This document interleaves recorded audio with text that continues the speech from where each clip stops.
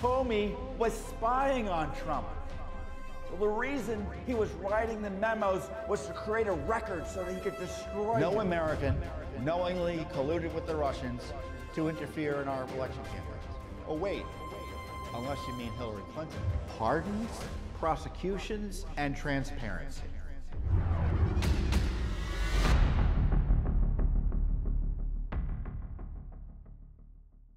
Hi, everyone. Judicial Watch President Tom Fitton here with our weekly update here on social media. Thanks for joining us as always this week. The election crisis continues. Attorney General Barr is leaving. We have new smoking gun documents about Biden, Burisma, even Clinton corruption. Plus, we're in a legal battle that's been resolved, I think, in our favor with the former mayor of South Bend, Mayor Buttigieg, who the Biden team is proposing to put him in as transportation secretary if he is ultimately installed as president. So on top of that, we've got the election crisis that continues. So I'll give you an update on that. And I think I'll start with the current crisis, or the most significant current crisis, which is the concerns about election integrity, the fact that we had, according to the evidence I've been able to ascertain, a failed election. And what do I mean by a failed election? I mean election that was conducted according to law in the key states, the battleground states we're talking about, that didn't result in an outcome that frankly doesn't reflect the lawful votes of the state voters in the various battlegrounds. And by that I mean you had the states essentially break the law at the state level and arguably constitutionally to count ballots that shouldn't have been counted. And it was the counting of those illicit ballots that led to the certification that Joe Biden is set to be the next president. And that certification obviously occurred through the Electoral College that met this week. But of course, doesn't mean necessarily that it's over. And I know it's been frustrating to see courts refuse to take up and grapple with the lawlessness associated with the election. In fact, it was curious this week. I noticed there was a challenge to the way the elections for Senate are going to run in Georgia. I guess the Republicans are concerned, rightly so, that the same mess that led to the controversy over the presidential election outcome and counting and use of mail-in balloting in Georgia, it's all going to happen again in the Senate. So they're in court trying to fix the law. We're trying to get Georgia to follow the law. And I haven't read the decision, so this may not be actually in the decision, assuming one's out there. But one of the judges says, well, isn't it too early to talk about voter fraud? Isn't it speculative at this point? So this is the reality of the judiciary. They say it's too early to sue about voting irregularities, election irregularities, and misconduct before an election. And then they say after the election, it's too late. So that's the catch-22 the judges are using to avoid reckoning with the rule of law. Now, of course, the state legislators, as I've explained to you repeatedly here, have independent authority to appoint electors under our constitutional system. It's called the Electors Clause. You can look it up. And so you had the Electoral College meet, or the electors for the Electoral College met in the various state capitals. So in places like Pennsylvania, Georgia, Wisconsin, Michigan, Arizona, you had also the Republican electors, the electors who committed themselves to voting for Trump, also meet and say they want to vote for Trump. Now, legally speaking, I don't know what the value of those people voting for Trump are in terms of the electors, but it does provide an alternative slate, practically speaking, because this is a policy debate now. This is a political debate by and large. This is a decision whether the state legislators want to continue to bless, as I call it, these compromised elections, these failed elections in their states, And as importantly, whether Congress wants to bless these failed elections in their states. Now, Mitch McConnell has told his senators, he doesn't want anything, at least reportedly. I don't know what actually happened. I wasn't there. These are leaks. Mitch McConnell doesn't want a fight on the Electoral College in the Senate. So this, again, is what will happen. And bear with me if you heard me talk about this before, but it's worth repeating. The Electoral College has met. They certified, they voted for Vice President Biden to be the next president. Well, that isn't finalized until Congress finalizes it by counting and essentially accepting the votes. So under federal law and the Constitution, Congress can object to the votes, and they can do that by having one member of the House and one member of the Senate raise a written objection to certain electors. So, for instance, Mo Brooks, who's the congressman from Alabama, who's already committed to objecting, if there's one senator on the other side, if there's one senator who also objects, it means that both the Senate and the House go their separate ways and debate the issue for 2 hours. Now, in the Senate, I think it's a straightforward up or down vote. In the House, it's a little unclear because in the House, under the 12th Amendment, they talk about if there's a dispute with the president and there aren't enough electors one way or another in terms of majority or the number necessary to win, the House votes by delegation. And if that happens, that means Republicans have the majority because they control more delegations than Democrats, even though Democrats have numerically greater numbers of Democrats in the House. So the real interesting question is, if there's an objection, does the House vote by delegation or by majority? Now, I think twice before it's been by majority, which obviously wouldn't turn out well for President Trump. But I don't know if that's right under the Constitution. I've examined the law, I've examined the precedent here, and it's sketchy, to put it mildly. The law is not as clear as it could be. Precedent there's not much precedent. And if there's objections even to how the House handles this, I don't know if the courts would step in, whether Vice President Pence, who would still be vice president, who would manage this whole system, this whole discussion in terms of he's the presiding officer when the House and the Senate meet on affirming Electoral College votes. So I don't know how that will work. So anyone who tells you, oh, well, this is impossible, this can't be done, the law says this, the Constitution says this, and therefore Trump has zero chance. That's not true. That's not true. I mean, I've been doing this work at Judicial Watch for going on 23 years now, I think, entering my 23rd year. And one thing I've learned as a non-lawyer and as a student of Washington, D.C., and how things work here is that experts who say one thing with all the certainty in the world usually are not right, in the sense that pretty much everything is debatable. We can point to what the law says, we can point what the facts say, and there's always differing interpretations and the ways in which it's been applied. And I'm not saying we should just ignore what the law says. I'm not saying it depends in a dishonest way. Ignore some things when it's convenient for you, promote other things when it's convenient for you.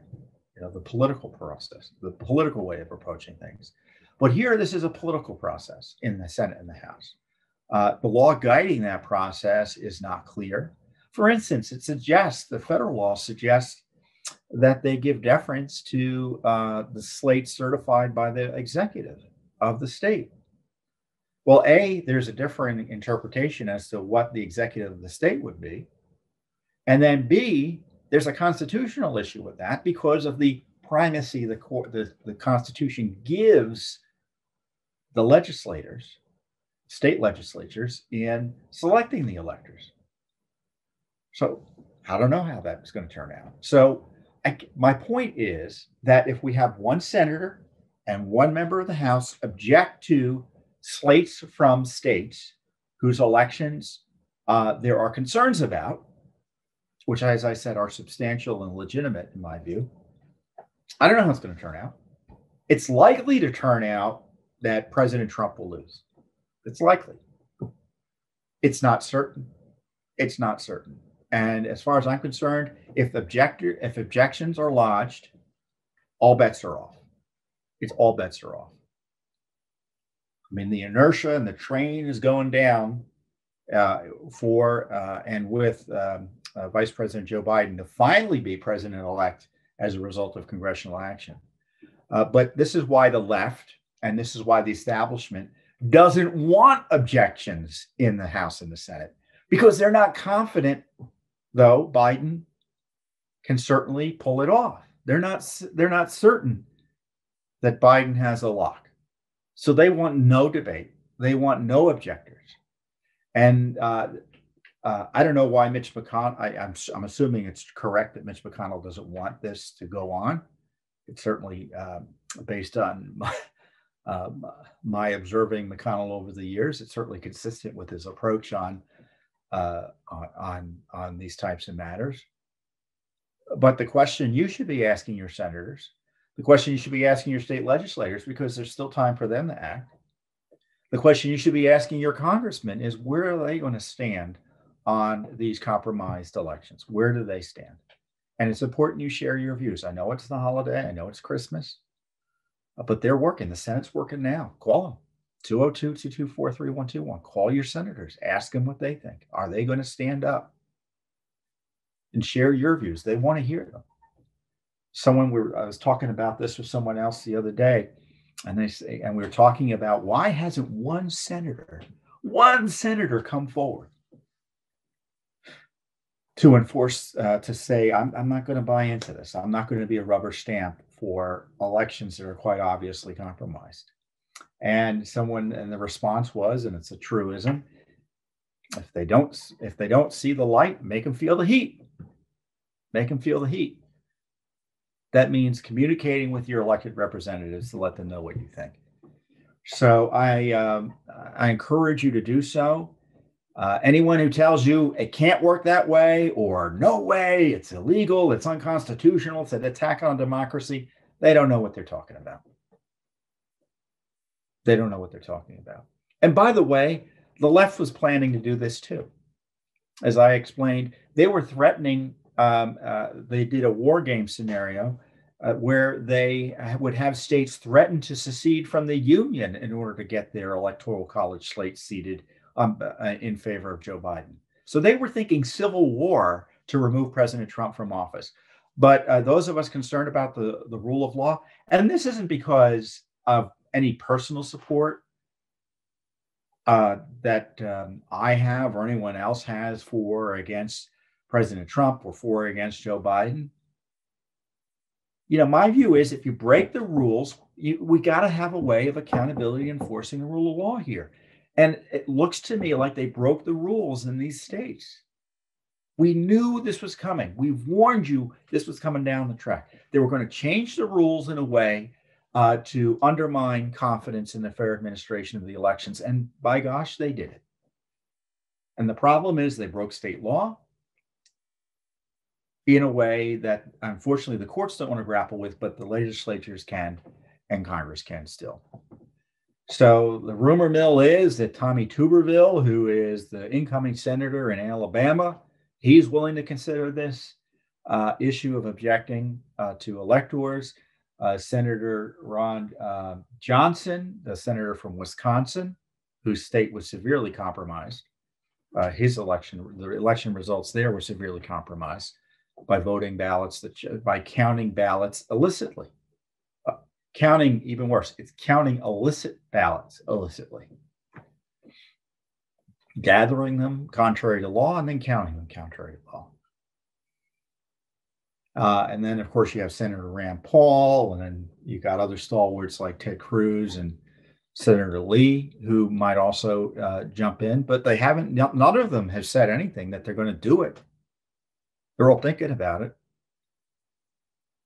And the courts, best I can tell, even though there are legitimate claims, the courts are either slow rolling the claims to make it to kind of moot out the claims, or just avoiding dealing with for political purposes, just refusing to deal with the reality that President Trump has claims, and under law should have had those slates in Wisconsin, Pennsylvania, Georgia, etc. He should have been the beneficiary of those slates. He should have been the one getting those electors. So I don't know what's going to happen, but I do know what needs to be done if we want the rule of law to prevail, which is that the Senate and the Congress need to, then the House need to take this seriously. Ron Johnson had a hearing the other day, raising issues, highlighting some of the issues. Good for him. And it's still not too late to do additional hearings, in fact. You should be asking your members of Congress, where are you? Where is the leadership? Why is Ron Johnson doing this virtually alone, he and Rand Paul? This is a crisis.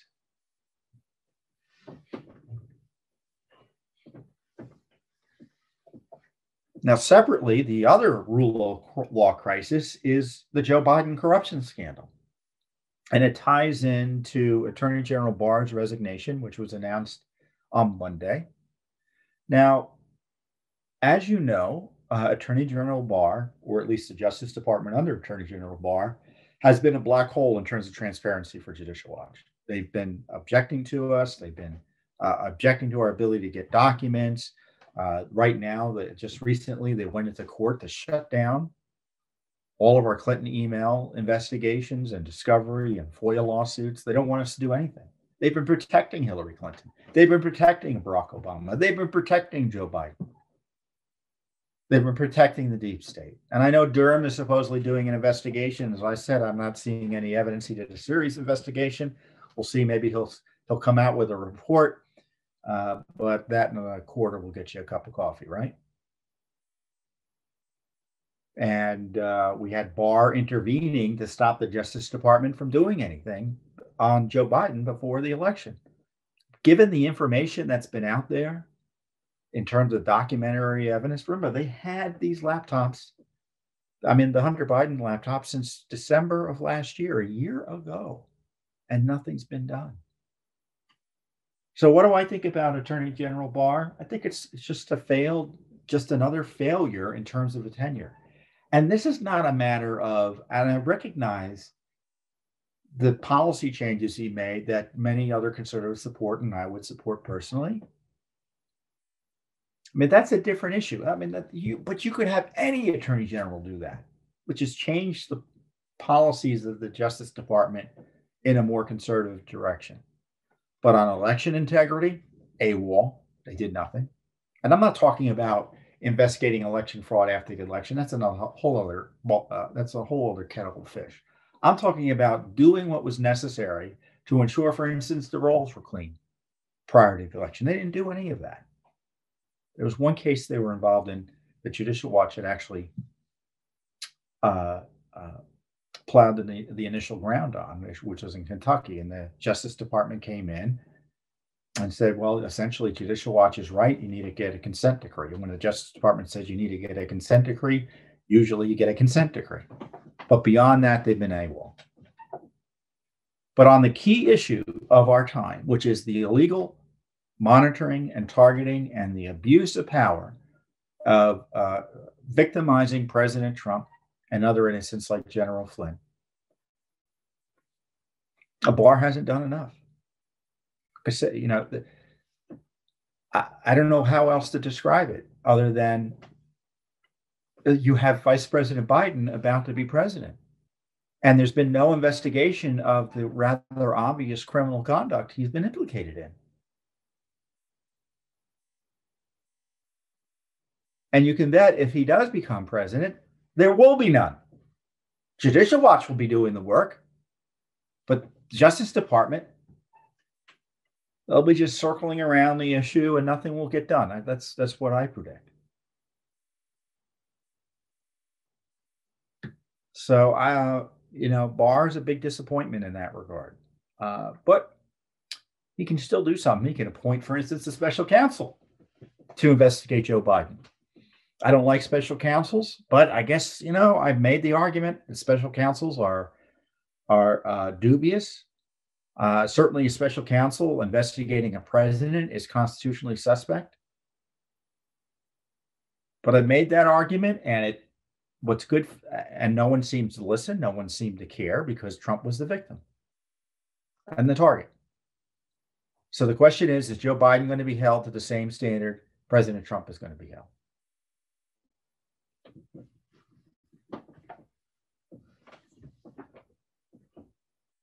Frankly, they should be doing an immediate investigation now. It's after the election, right? One of the big lies that we've heard in defending Barr's conduct is that, well, the Justice Department's not supposed to take any overt acts before the election. That's not what the rule is. The rule is the Justice Department's not supposed to do anything because of the election. So it means it can't say, oh, we got to go after this person because there's an election coming up and we want to have an impact on the election. Well, the inverse of that is, oh, well, this person's running for office and they're running for election, so therefore they get a jail-free card and they don't have to answer any questions. Not only do they not have to answer any questions, but their son doesn't have to answer any questions. And by the way, because we don't know how long, this election, they're thinking about running for presidency years ahead of time. So we'll go back 2 years and we won't do anything because we don't want to get involved in politics. Isn't that convenient? So I fundamentally disagree with that approach.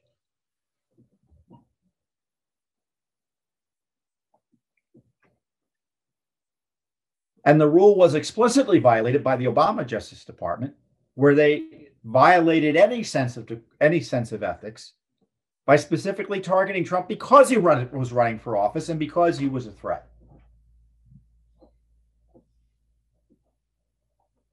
They protected Joe Biden and interfered in the election by doing nothing about it. The Justice Department, again, interfered in our election by doing nothing about the Joe Biden scandals. So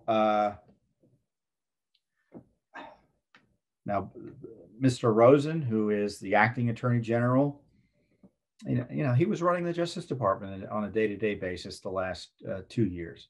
I don't expect much from him. Maybe now that he's in the big chair, he'll do something big. I don't know. Maybe because he was only number 2, he deferred to Attorney General Barr in some of these decisions, and maybe he'll be more aggressive. But I kind of look at. I often use this. I often observe that if you listen to the radio, you hear oftentimes ads for for investment opportunities. Invest in gold, invest in this, invest in that. And always at the end of the commercial, they say quickly, the announcer, past results is no indication of future performance. I say it quickly, right? Because that's the warning and it's good warning for investment. Just because they did well in the past doesn't mean they'll do well in the future. But in matters of politics, it's the exact opposite. Past performance is a good indication of future performance. So what we've seen in the Justice Department, we can expect more of. I mean, for instance, the Justice Department and the FBI just told Judicial Watch, oh, COVID again. We can't give you struck page email communications that we've already been slow walking. We're going to have to slow walk them more and cut back the monthly productions in half.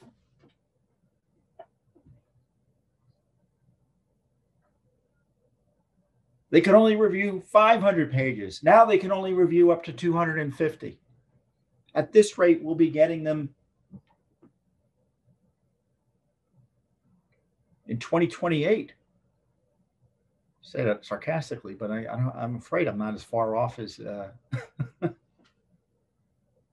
I'd like to be.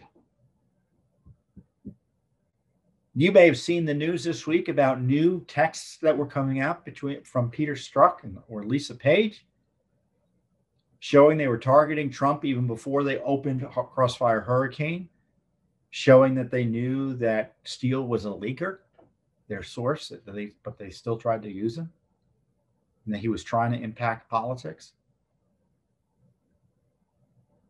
Well, that material, as I said, we sued for 3 years ago, and now it's only being leaked a month after the election or released.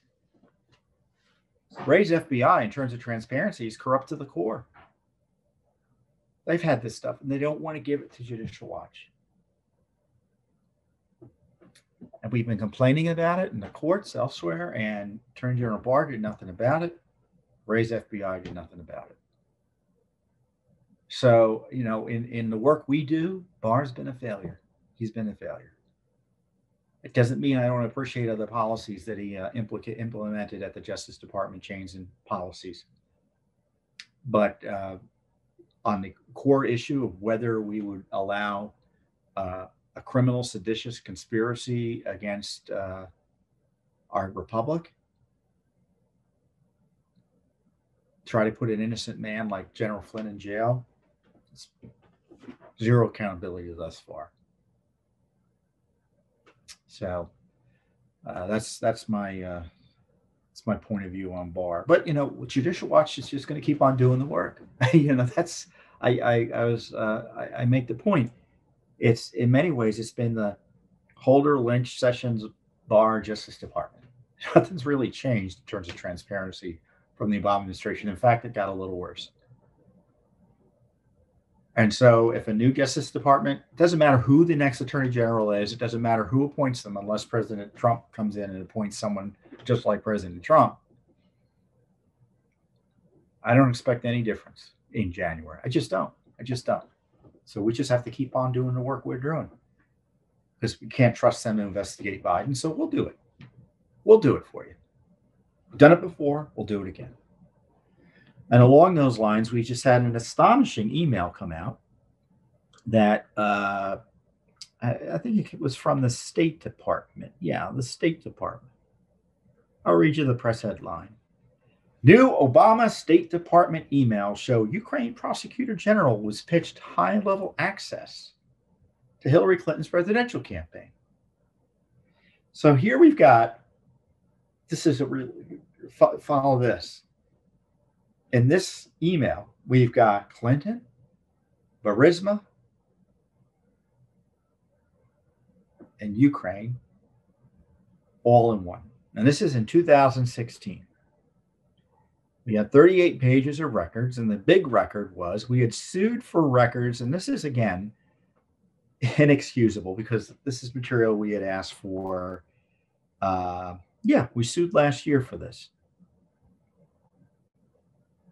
Now, Ambassador Yovanovitch was alleged to have given an untouchables list that included people close to the Biden gang.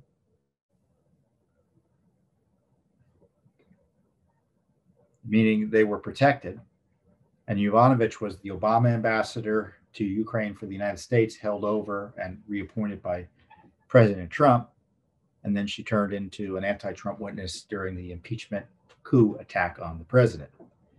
We seek for all records of communications between the Department of State and any representative of the Ukrainian government regarding any actual or proposed investigation or prosecution of the ANTAC, the International Renaissance Foundation, which is part of the Soros Network, and or Transparency International, another left-wing group. All records concerning any meeting or telephonic conversation between former Ambassador Yovanovitch and former Ukrainian Prosecutor General Yuriy Lutsenko, and all records related to the list of individuals and entities provided by Lutsenko by Yovanovitch in late 2016. So Lutsenko says, I got a list, either orally or written. I got a list from Lutsenko, from Yovanovitch, to stay away from these people, these connected Obamaites. And now the records include a September 2000. Now we sued for the records, and they finally gave us an email, a September 3rd, 2016 email from George Kent. Now, who is George Kent? Kent was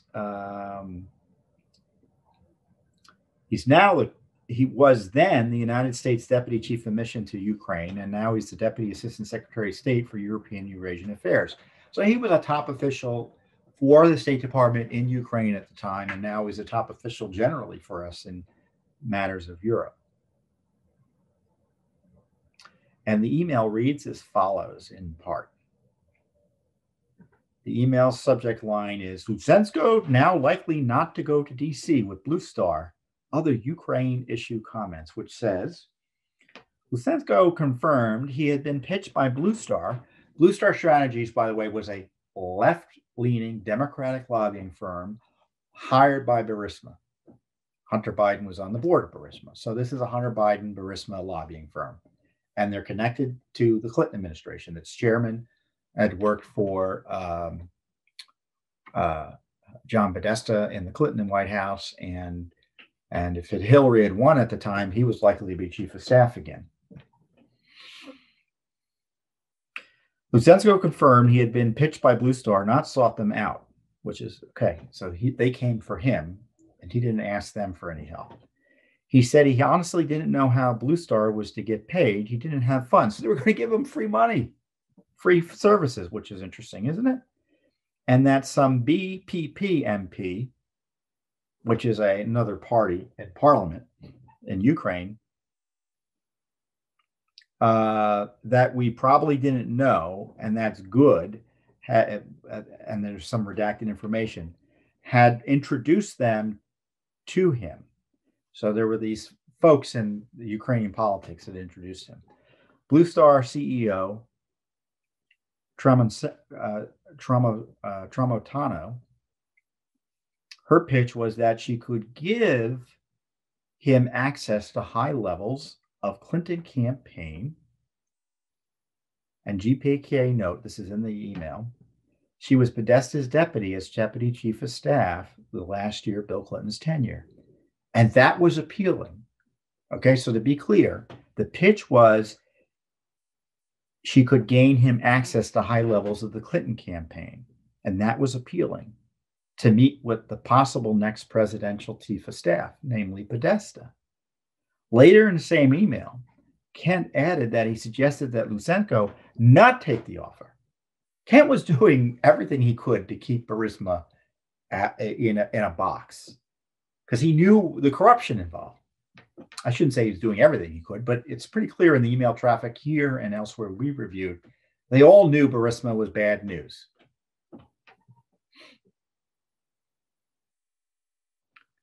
Kent added that he suggested that Lutsenko not take that offer because Blue Star represented Burisma. Kent also mentioned corruption concerns related to the Clinton Foundation and Podesta. So it's even worse.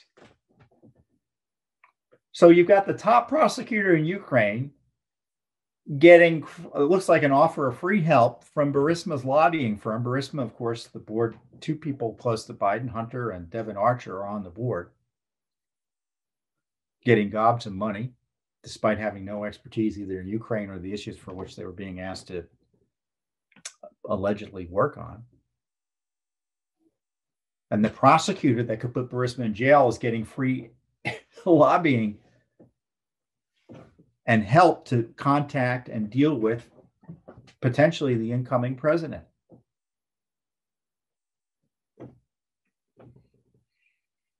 Kent knew what was going on. This was Obama State Department official knew what was going on, and he warned Yovanovitch. In connection to Blue Star, I noted their representation of Burisma. Zolodzewski mentioned Zolodzewski, I think, was the chairman of Blue Star, of Burisma, I think, mentioned the various money flows from Ukraine to lobbyists that have been prominently in the news this past month, whether Manafort via Brussels to Podesta Group. So he's got the Trump campaign manager at the time, and he ties it to Podesta, of course, is in Clinton world.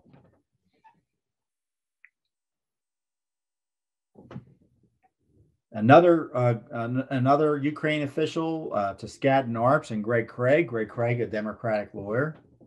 I think he was charged with some misconduct there, and I got acquitted, believe it or not. And then Pinchuk, who was, I think, a Ukrainian oligarch, going on memory. It's scary that I even recognize the name. He gave a bunch of money to the Clinton Foundation. And Kent talks about the media attention being paid at the time to the Kiev-Washington gravy train. The gravy train, he called it. And Burisma's in the center of it. And he says, and he got the drift. Not ideal timing, little receptive audience, and wrong facilitator. And that was good analysis, right? Bad timing. No one wants to talk to you people, and you pick the wrong, and you'll be picking the wrong facilitator. And Lutsenko said he'd figure out a better time when there would be more traction and better audience. And as we note, the email is inconsistent with Yovanovitch's October 2019 impeachment testimony that she knew very little about Burisma Holdings, and said it wasn't a big deal. Well, this is now, I think, the third or fourth email where Burisma is put specifically on her radar screen. And again, it further confirms that President Trump was righter than right to raise questions about Ukraine and the Bidens. So this smoking gun email is not the result of a Justice Department investigation. It's not the result of a congressional investigation. It's not the result of a media investigation. It's the result of a Judicial Watch investigation. It shows the Obama administration knew full well that Burisma and its lobbying firm connected to Hunter Biden was influence peddling in Ukraine and in Washington, and had connected it all to the Clinton campaign. And not only that, but the Obama State Department knew about shady dealings, it looks like, between Ukrainian officials and Eastern Europeans, Russia, Ukraine, you name it, and the Clinton Foundation.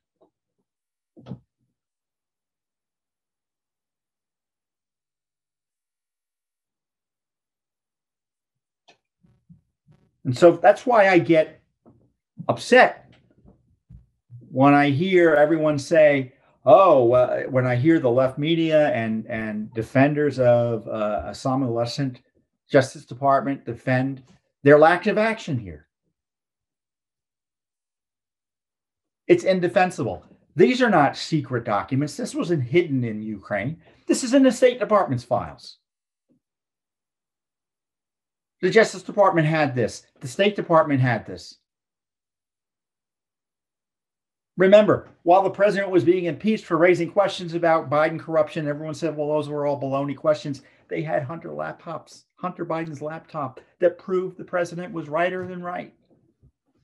So forgive me for getting a little outraged that the Justice Department purposely slow walking and hiding and covering up corruption, as this president is torn apart for asking questions about the corruption. They all knew he was right, and they, through sins of omission, made it seem like he was wrong, and he was right. So we've got more documents coming. We've been getting documents more or less out of the State Department. They're slow walking the information, and it will continue. If Biden comes in, it will continue under the Biden administration. I can't tell you that at this point that we're going to get anything different. Now, we'll have more lawsuits, I suspect, about this Burisma issue. I know we're looking at additional Freedom of Information Act requests, which are still being denied, which are still being stonewalled by the State Department and Justice Department, et cetera. So more is coming. More is coming. So next up is Peter Buttigieg, who Joe Biden wants to appoint as a transportation secretary. He ran for president, and his previous big experience is obviously running for president, but also before that, he was mayor of South Bend, Indiana. And Judicial Watch investigated a program that a shady program, it looks like, that allowed illegal aliens in South Bend to get not voter IDs, but IDs to make it easier to reside and live in the United States contrary to law.